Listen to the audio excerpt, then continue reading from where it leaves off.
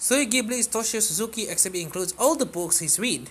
Toshio Suzuki, Studio Ghibli's co-creator and longtime producer, now has his own traveling exhibit called the Toshio Suzuki and Ghibli Exhibition. In addition to seeing all sorts of Studio Ghibli nods, like a huge Bobaba head, it lets people get to know Suzuki.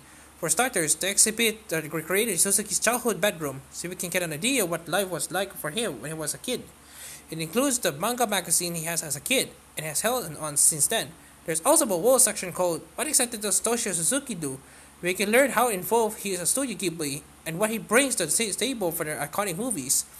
Any bookworm will be drawing over the library in the exhibit. It's not a lasting library, but the library that literally has every book Suzuki has read, or at least close. That's about 8,800 books. Someone asked him if it were embarrassing to show off all the books he's read, but Suzuki replied evidently, "No, I want to show everyone the books I read and inspired them to read more." Right now, the exhibit can be found at the Museum of Kyoto. It will stick around there until June 19. Following that, it will go to Warehouse Terada in Tokyo. If someone wants to go to the Kyoto show and they buy tickets from 7 tickets at 7-Eleven Japan, they can get a specialty Ghibli clothes and used for cleaning glasses. There's also the possibility of buying John Lawson tickets, and that enables the buyer to get special Ghibli candy.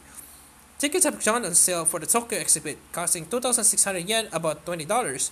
If someone buys the John Lawson tickets, they can get a hand cloth that looks like a Spirited Away Badhouse ticket.